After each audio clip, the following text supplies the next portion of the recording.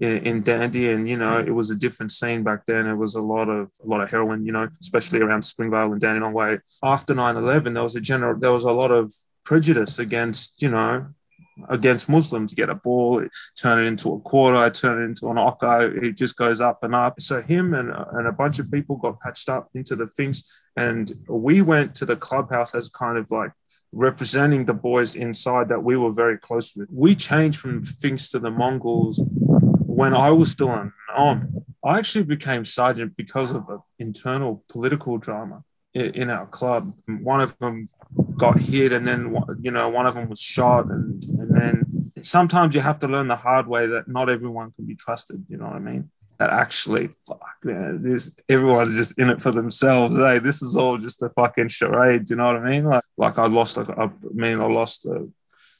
bunch of friends to in really brutal ways. All that talk to my gang pull up, and we pull up and they all dip. Yo, it's your boy King Dave here, and this is the Felon Show. Hope all is going well.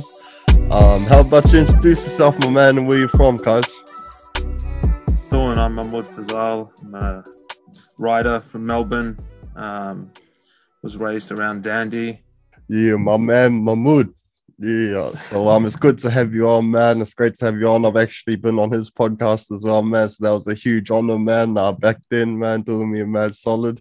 So the bro, I'm a big fan of what you do, man. Like I think it takes a lot of courage coming from where you come from, to tell your stories. But yours is like the real gritty version of that. You know what I mean? You're kind of demystifying what society sees as crime or criminals by putting them on a platform and having a fucking real conversation with them. Yeah, I really respect you for that, man. Thank you so much for the support, man. Appreciate the kind words, brother. Like, bro, you inspire me, man. I swear. Like, man, when I looked into you. So, yeah. So the bro here is he's a journalist, man. He's been on like Vice News, ABC.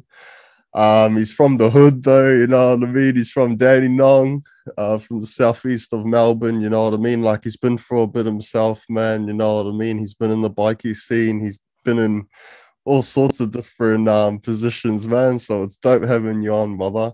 So how about you start us off, my bro? So where'd you grow up? I actually grew up in the suburbs. Like I grew up, I was the first house that my parents moved to was down Oakley Way, actually. And then we moved out near Glen Waverley and Willis Hill, like that side. But my dad worked in the Dandy markets. So I spent my weekends with my dad at the Dandy markets every weekend. You know what I mean? So I was at school during the week, but on the weekends I'll be with my dad in the markets and that. So, and as you know, there was a big Afghan community in Dandenong. So all of my cousins were always around there. It was just all the grocery shops and all that were there. So I was raised around there. And I grew up in a time, it was kind of mid to late 90s was when I was a kid in Dandy, and it was a different scene back then. It was a lot of heroin, especially around Springvale and Dandenong Way. So it was pretty rough around the edges. And then when I hit my teens, it was more like we went through a kind of ice epidemic, and so there was a lot of that scene going on. There was always like gangs and shit, but yeah, I think it's always been known to just be a bit rough around the edges, I think. And, you do what everyone in the area is doing, you know what I mean? You just, that's just the way it is. So, I got roped into that. But I did pretty well in school initially. I went to uni, and then after uni, I couldn't get a job and all that. And then I just started fucking up, you know what I mean? I just got on the gear and that, and then, selling gear and all that stuff. And, you kind of get caught up in the cycle, you know what I mean? You know what it is. Yeah, brother. Yep, I know what it is. So, yeah, okay, so can you sort of talk about your mindset, bro, of like finishing uni and not being able to find a job, and then sort of falling into the drugs? Like, where was your mind at that time? Man, you just kind of like a bit, like I always tell people, like in my community, like a lot of Muslims and Afghans that I grew up with, man, like no one really had jobs. There was like one or two people that we knew in our whole community that had like a job. You know, even though a lot of blokes went to uni and all that, they tried to do the righty, you know what I mean? But they just there was no opportunities there. But it's also like, if you look at it historically, like, you know, after 9/11, there was a lot of prejudice against, you know, against Muslims in society. So it was hard. It was hard for blokes with names like Muhammad to get jobs. You know what I mean? And so, you know, and when you're from an area like Dandy, you know, you want what you haven't got and what no one around you's got. You want the hotted up Supra and Skyline and all that. You know what I mean? Like, but there's only one way to get that when you're from a neighborhood like that. Do you know what I mean? Unfortunately, that's the reality of the situation. So, you know, the one bloke that's got the Skyline or whatever, you're going to do what he did to get the Skyline. Do you know what I mean? And so you just get caught up like that, man. Like, you know, one person who's doing well, you know, it goes from, you know, same story, bro. Same story in every neighborhood. You know what I mean? You get a ball, turn it into a quarter, turn it into an occo. It just goes up, and you start getting people to come, and you start making money for your friends, and you start feeling good about yourself and reinforcing yourself that, you know, you're doing a good thing, because now you and all your boys got money in their pockets too. You know what I mean? So, but really, at the end of the day, you know, you realize that it doesn't really amount to much. It's just, you know, it's just an escape route that you find real quick. You know what I mean? But it doesn't last very long. It's a fast life, you know. Yeah, that's right, brother. It's definitely a fast life. You know, sort of painting a picture of Dandenong, you know what I mean? Yeah, there is a huge Afghan community there, even like Eastern European, a lot of like Serbians and Albanians and Islanders too, Africans. You go to high school, you hear about these older, you know, mythic characters, you know, and they're in the underworld or whatever, and they're making big money and they're driving nice cars and all the girls are talking about them. And so you just aspire to that, because your heroes aren't like footy players. Do you know what I mean? Like they weren't our heroes in high school. Our heroes were the people on the news. You know what I mean? So, and I don't know why that is. I don't have the answers for that. Like, I don't know why, you know, our heroes were those guys. Our heroes were always the bad guys, but they were. So we just did what we did. You know what I mean? Yeah, I'm not blaming society, man. Like, I was a fuck up. Do you know what I mean? Like, I'm not trying to shift the blame. Do you know what I mean? Like, yeah. You know what I mean? But no, I definitely get what you're saying, man. Even in Melbourne there too, when I was there in high school, you know, I used to look up to the people in the newspaper, and I mean, eventually I did get to the point where I went to prison and met all of them. You know what I mean? So we both achieved our goals, I guess, you know. But so okay, so you grow up in Dandenong, you're getting into slanging now, meth mainly, I'm presuming. Yeah. So when did the sort of bikies sort of scene, when did you start hanging around bikies, bro? That was always like, I always knew certain people from different clubs growing up, because you just wax with all different people, you know, especially Melbourne. It's big, but in that once you hit a certain level, it's actually quite small. Everyone kind of knows each other. And so we grew up knowing this person was with that crew, and that person with that crew. We kind of kept our distance, but then there was one guy who I was very close with at the time, and a relative of his who was in jail at the time. He got patched up him and all of his boys got patched up into a club. Yeah, at that time it was the Finks. So this was like early 2010s or something. So him and a bunch of people got patched up into the Finks, and we went to the clubhouse as kind of like representing the boys inside that we were very close with, you know, to kind of showing face on their behalf. And it was small, like it was a small club, you know. And I don't think, from memory, it had even been in Melbourne for many years, maybe like 5 years. It was a pretty new club in Melbourne, and it was kind of made up of all different clubs. But so we went on their behalf and started hanging around and really got into it. And then eventually, you know, me and two others, we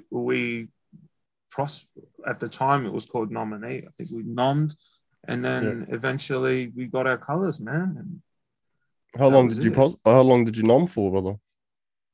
Not long. there was a lot of things going on at the time. Like we got our colors after maybe 4 or 5 months, I would say, which was very fast. But that wasn't because, I'm not trying to sit here and say like that's because we were the meanest motherfuckers in the world or anything like that. There was a lot of politics going on at the time, and you know, a few things happened, and then we got our colors. But like, even I should say, with all of this stuff, as you would know, and you've had a lot of bikies on your show, like bikie clubs, like when you leave, they're different. You know, I'm not talking about, I'm in no way saying like I'm talking about all bikie clubs, or do you know what I mean? Like I'm talking about my personal experience of my club at that time. Do you know what I mean? Now I don't know what the fuck goes on with the Finks or with the Mongols or anything like that. It's a different world now, and most of the blokes I know aren't even there. So, but when I was there, you know, like, it was a really different time in the early days, because there was still like the Nike bikie thing was like kind of new. It was kind of like, and you could see like the old, like hectic bikies from like fucking Adelaide, big beards, like real rough fucking, you know, they looked like they carried guns from like colonial days or some shit. You know what I mean? But then like they would be partying in the same room with like cunts with like TNs and gold chains and Versace fucking bags and that. So it was a really interesting time to be involved in that world, because like it was like an intersection, you know what I mean, of like the old guard and this new world, and it was all changing. It was all it was becoming something else, you know. And all the clubs at that time in the early 2010s, I'm not sure if you remember, but they were all vying for power, so that a lot of people were getting patched in, and clubs were expanding. Kind of like the height of the Nike bikie thing. It was all over the news, you know. Yep. You know, when all these changes were happening and all these clubs were patching up, you know, a lot of people in prison actually were being patched up. And so I was gonna say that. Yeah, so I remember as well. Even so the Finks are an nationwide gang, well, international as well. But yeah, during the like even when I went to prison, like, you know, they were patching up like crazy. Yeah, and they were before they made their move to the Mongols, and even after then. Yeah, so then, just as I was actually among the first in Victoria to, so we changed from Finks to the Mongols when I was still on I believe, if my memory serves me correct. So I got my colors as a Mongol, not as a Fink, if that makes sense. Yeah. So we just changed, and then it kind of broke off, and then some people stayed Finks, and most people actually changed, because we got declared a criminal organisation in Queensland. So a way of bypassing those laws, they patched into a bigger club. Yeah. So the Mongols MC, that was, I guess, how they got their foothold in Australia, isn't it? I think it was more of a political play than it was the like a historical play. Do you know what I mean? Like, I think that played a part in it. Like, you know, obviously the Finks had the same literal colors as the Mongols, and, you know, similar enemies. But I think it was more to do with the fact that, you know, it was a opportunity to expand and become a stronger club because you're part of an international outfit, but also literally because the Finks were going to be buried in court cases. Like the Prime Minister at the time gave the prosecution like a few, like $5 million extra. Don't quote me on that number, but just to fight the appeal in the High Court or something. So anyone who was a Fink, if they had stayed on, blokes were putting their houses up, like, to fight the court cases, man. Like in Queensland, people, this was like real, like, you know, when people talk about like bikers are a subculture, a lot of people look at that now and think like, that's bullshit. They're just like hiding their crimes or whatever. But it was a real culture. Like there was like live to die for their bike dudes. Like, so when I think almost every member in Queensland at one point was like selling their bikes and shit and like trying to raise money. Like they were literally fucking at the front lines of an ideological war with the fucking government to, you know, to be allowed to be part of a subculture. It's a pretty hectic thing, man. Yeah, But like there were no, no angels, obviously. There were, you know, people were committing crimes, but it was pretty fucking wild yeah, to yeah, see, you know. yeah. But That you got is to think pretty. of the laws they passed. Like, just if you wear the same t-shirt as another bloke, it's straight jail. Like, no Yeah, courts, nothing. fuck Like, it's that. jail. Like, if three generations, family members, like a dad, his son, and like his cousin or whatever, if they were having a beer at a pub together, that's jail straight away. It's not like so draconian. Like those, it's against almost every human right imaginable. But Yeah, just no, because, most you know, definitely.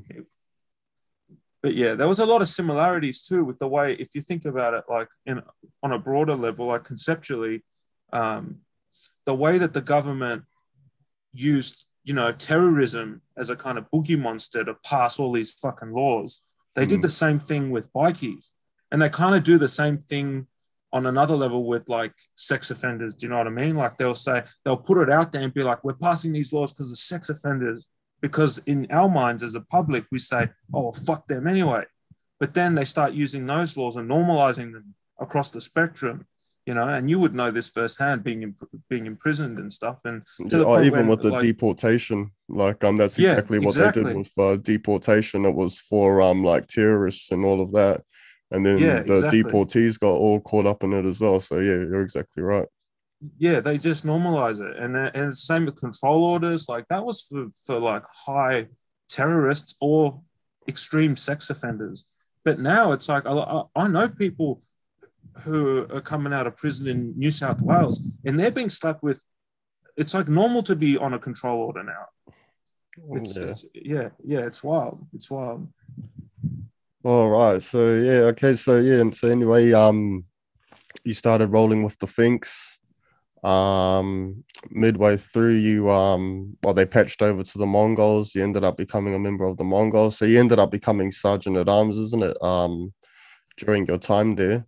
So how did Yeah. that sort of go? So how did it happen? How did life sort of change for you after getting the patch, bro? Or like, how was life for you at that time? Man, to be honest, it was pretty fun, bro. Like we weren't, a lot of me and my mates, we weren't working, you know what I mean? We were just partying. It was a good time, bro. You know, like I wish I could sit here and say that it was all drama and it was stressful and this and that. We actually had a mad one. Like every weekend was a good time. I had made a lot of strong friends at the time, but like most things in this world, do you know what I mean? Like it doesn't matter what side you enter it from. There's always going to be someone out there that wants to, you know, fuck with you. You know what I mean? And eventually, like I had I feel as though from my perspective, I mean, to my face, I was pretty cool with a lot of different people in Melbourne. Like I was always on friendly terms with them and that. But you know, that can only go so far, you know. And then you start attracting. I feel like from the club perspective, there was no drama, like no heat. It was actually a fucking sick time, bro. But then because I was a member of a club, I started attracting heat from other situations. Do you know what I mean? And then there's a certain way you have to kind of carry yourself because you've got a flag on your back. Do you know what I mean? Like you're carrying a flag now. So another situation where you would if you weren't part of a club, you could kind of let it go, or you know what I mean? Like Yeah. it's hard to tell this without actually going into specifics. Like situations where you'll probably be like, "Fuck it, let it go." You can't let it go, and then or other situations where cunts are jealous or they just you know they just want to find a reason because they see that people like admire the whole bikey thing. They want to you know they want to get at you for that or try and show their people that you ain't shit for that, and so they'll try and put on and that it's just there's always drama. But my drama didn't come from the club like other clubs like or anything like that. Yeah. I was cool with people from all different clubs. Like I had friendships with a lot of them, but my dramas came from. I mean, this is almost a fucking cliche, like from your own people. You know what I mean? Like Yeah. that's the same old story. I mean, I'm sure you probably heard it a million times. You know what I mean? My dramas did not come from anyone else but my own people. Do you know what I mean? They were the ones that created the most drama for me. And it's like there's like that saying where it's never the boxer, like, you know, at boxing matches that has the punch-ons. It's always the boxer's like friend, like that ruins the reputation for the box or whatever. It's like that sort of shit. Like I would always go out and have a mad time, but it would always be like one cunt on the periphery of our group or something that would get energized from some of the other blokes that were in the circle and create drama. Do you know what I mean? And then suddenly you know, a little fucking spark turns into, you know, a huge fire. You know what I mean? Yeah, for sure. I know what you mean. So, Yeah. So it's little dramas like that, man. And then yeah. So like how long did it take before you became sergeant, bro?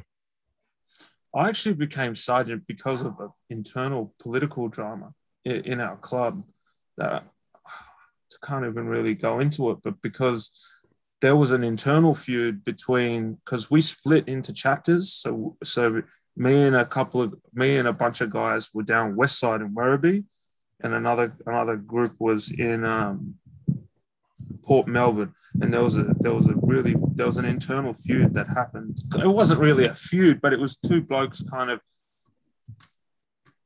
turned on each other, and one of them got hit, and then, you know, one of them was shot, and then I kind of he had to, and then he went to prison, and then so I kind of just stepped up. You know what I mean?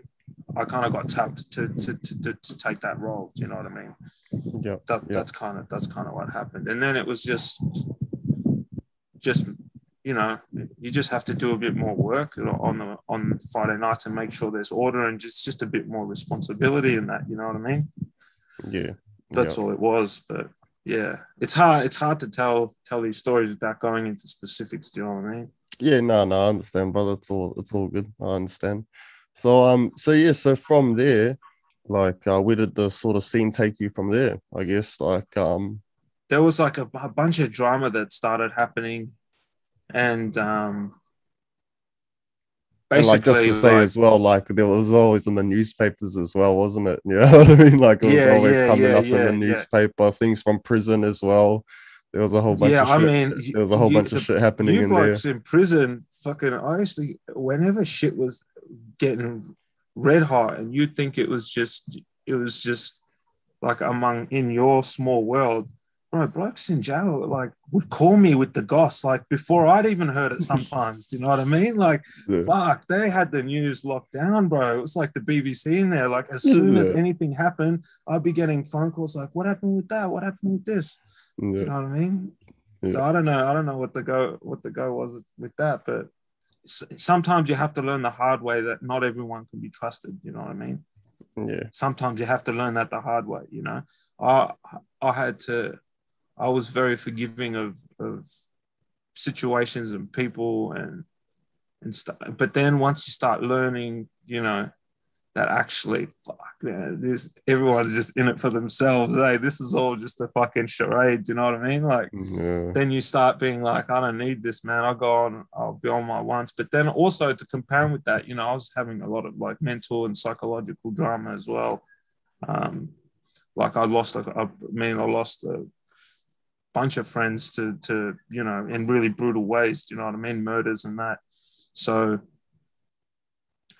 there was that, and then there was also me like losing, or not really losing sight of what I thought this world was, but kind of making sense of the reality of the situation. Do you know what I mean? The reality is like there's only one objective, that's money. Do you know what I mean? And if you're going to get in the way of that objective, even if your principles are in the right, do you know what I mean? Even if you're in the right with your principles, it just people don't give a fuck. Do you know what I mean?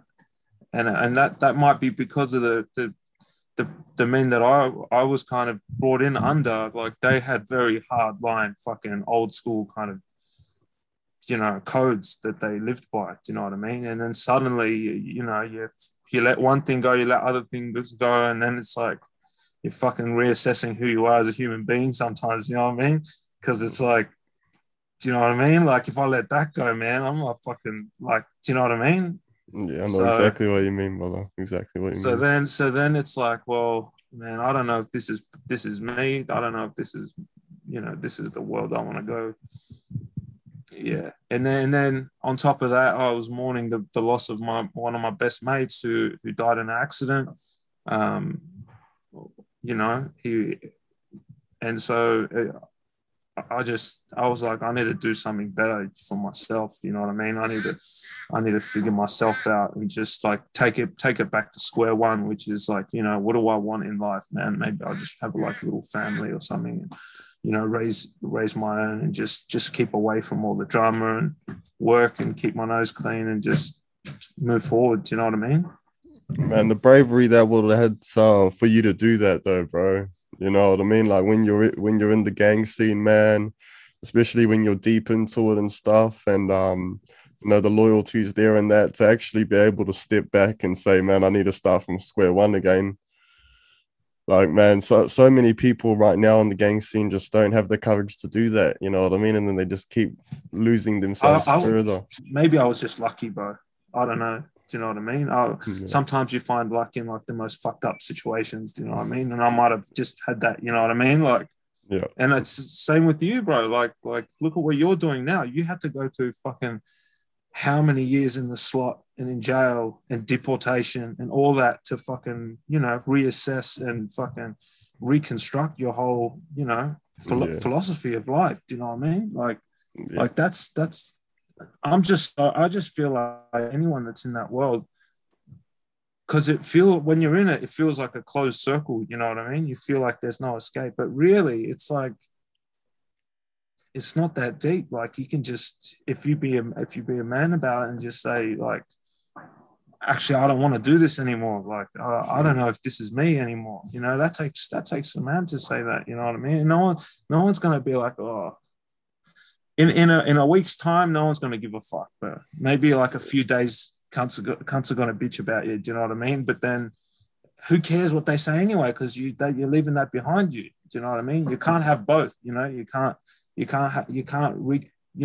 make yourself a different person like in normal society and still care about how you're viewed in that world. Do you know what I mean? That's an oxymoron. Do you know what I mean?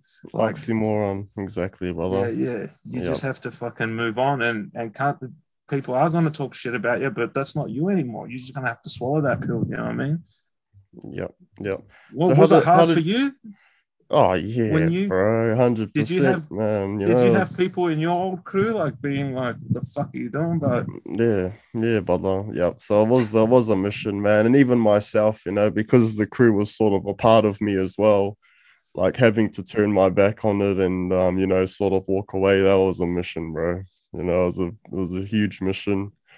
So I consider luck a big part of it too. You know what I mean? But no, it's all about stepping up and being a man sometimes, and I mean, it's like it's like this cliche. You grow up and you watch all these videos and they say like all the movies that I'm sure you and I both love, there's only two outcomes, like dead or in jail, dead or in jail, dead or in jail. And in the same movies, there's like the dad that's like going to work every day is always like the best character in the movie.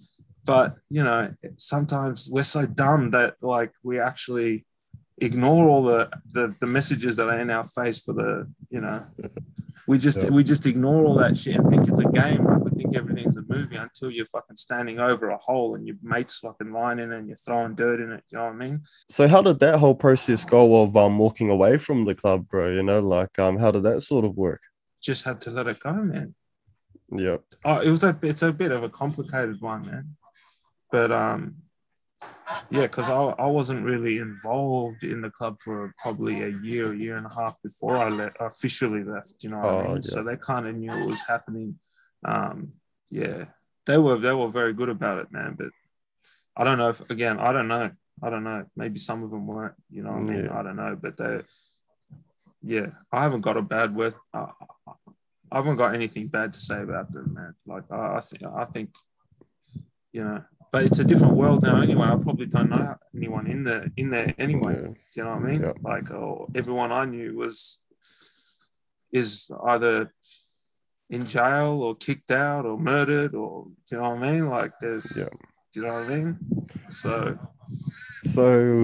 man, so going through all of that stuff, man, growing up in Dandenong, bro, the bikie scene, you've seen a fair bit from there. So I mean, going on to now, so man, you're killing it now, man. I swear, bro. Like honestly, bro, you're an inspiration, man. Someone that I definitely look up to, and what I'm doing. Like, so man, you've traveled the world, man, as a journalist, Vice News, this, that.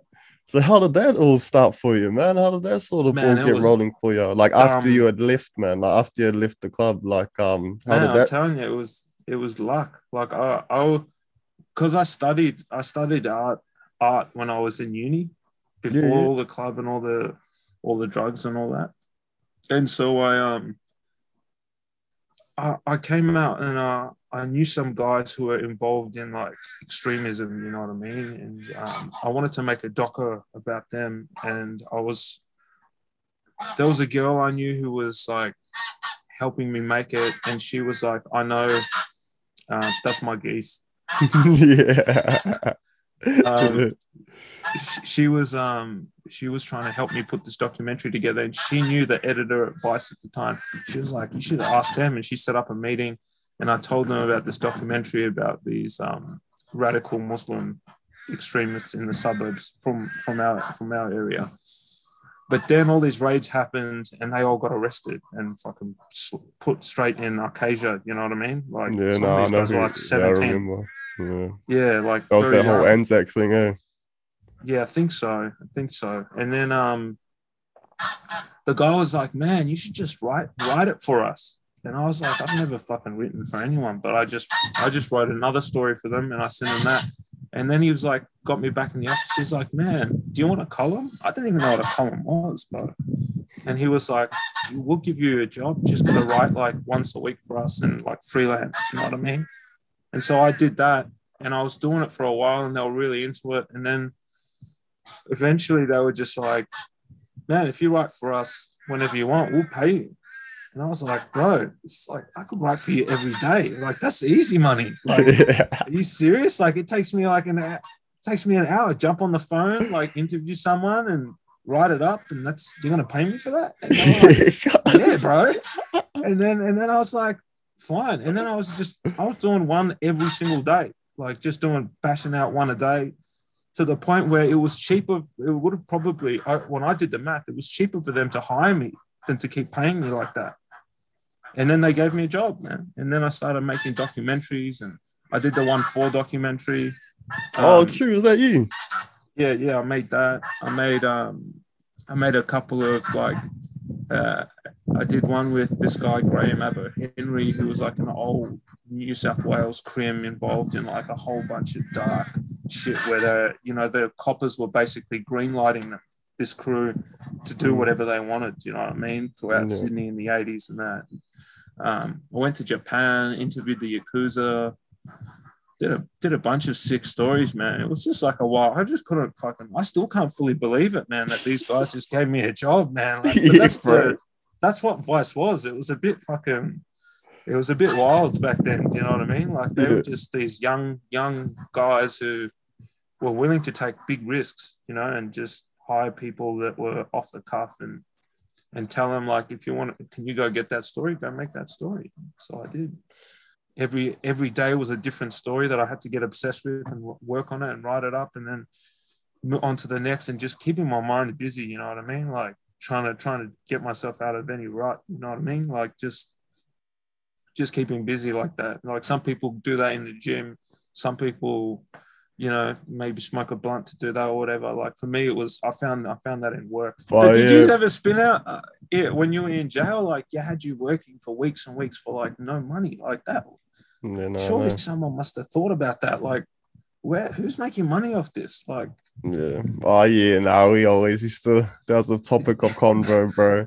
You know, there's a hospital at Port Phillip, bro, that gets millions of dollars every year, bro. But I doubt much of that goes into that hospital. You know what I mean? Rabbit hole on rabbit hole, man. I could talk about that stuff all day, brother. Trust me. Yeah, I'm here for it, man. That's why I love your fucking work, bro. That's why I can talk you give about an that insight. all day. It's an insight that no one else is. You know, you don't get that from anywhere else, bro. Yeah, it's important what you do, man. This thing of it's like, you know, we don't talk to police, like we don't talk to, you know, that's part of the code, you know, this murder thing, you know what I mean? Like don't talk, you know, but then it's like, well, if you don't tell your story to anybody, like sure, no one's saying give statements to the cops because that's you know, no one's saying that. But at the same time, it's not don't tell your story to no one, because then the cops are the only one that are going to tell your story. Do you know what I mean? It's important. No, 100%, but 100%. Like, man, even with that whole murder thing and no comment thing, man, it's overrated, bro. You know what I mean? Like, even with me, bro, like when I started, you know, like climbing up the ranks and you start getting around with heavier people and that, bro, you know, like people would be surprised, you know what I mean? Like there's a lot of people that talk to that talk to the police, bro. You know what I mean? There's a lot. You know what I mean? I know people with patches and presidents that are no good, bro. You know what I mean? They're no good, but it's just that whole politics fucking shit. You know what I mean? You would have to be so naive to think you can get so far in that world without people knowing what you're doing. These people, there's all these, and then of the people on the bottom, like the bottom feeders are the one that are like, oh, we don't make statements. It's like, yeah, but your bosses do. Exactly right, brother. Exactly right. Yeah. That's what I mean. When you start climbing in ranks in that world, then you realize, fuck, this code doesn't mean anything. I know blokes that have done big stints for other people, man, and the money that they got for it. Bro, like, man, that's the real dog, man. That's a dog move, bro. Like, not like the, you know, like giving them that little amount of money and they did that much time for you for man, like, fuck, man. I don't know how you could live with yourself. Like, you know what I mean? Like, you know what I mean? All right, man. So, man, we're drawing to the end here, man. I could talk with you for a couple more hours, though, brother. For real. If you ever come to New Zealand, bro, fuck. But hey, look, 100. Like, what's sort of your message, bro, to someone that is sort of, I guess, you know, for someone watching that is sort of caught up in the gang scene, it is becoming a little bit much. They're sort of struggling to sort of find that way out, I guess. Like, what would be your message to them, bro? To sort of to say to them. Man, I don't even know. I don't even know if my advice is actually worth anything. Do you know what I mean? But I would be like, man, I think people at the end of the day, no matter whatever world you're in, I think people are genuinely good people. Like, I'm an optimist like that, and I think if you are honest to someone and you tell them what you want in life and like you want to do this, like, and you've been loyal and you've never fucked up and you've never dogged on anyone or anything like that, I'm sure most people in that world, if they're worth any respect, they would be like, man, you fucking do what you got to do. You do what you do and fucking we'll back you 100%. That's if they're true men. Do you know what I mean? But if they're snaky cunts, they might fucking slap you with a fine or whatever. I don't know. Do you know what I mean? I don't know. But I genuinely, I still have hope and a lot of optimism for people. You know what I mean? And I still think if you're a man of your word and you go to another man who's a man of their word and you say, you know, I want to do this new path now, they'll fucking support you. I hope they would, you know. I hope they would. And if they don't, man, you just gotta just do you, bro, man. Like you know, I see you running around doing all sorts of shit on your ones, man. Sometimes you just got to do shit on your ones, bro. Do you know what I mean? Like, you just got to cut that world out and leave it behind you and start fresh and just do you, man, and just. But know that, you know, you've started a new path now and don't look back. You know what I mean? Yep, exactly right. Wise words from a wise man. My Don't brother take my Mahmood. word for it, bro. Don't take my fucking word for it. I'm just G'd up because it's a Friday, bro. Yeah, me too, my bro. Me too. Look, man, we'll better wrap it up there, brother. All right, brother. But man, much love, much respect, bro, and we'll talk soon, brother. Likewise, man. I love what you do, bro. Keep doing it.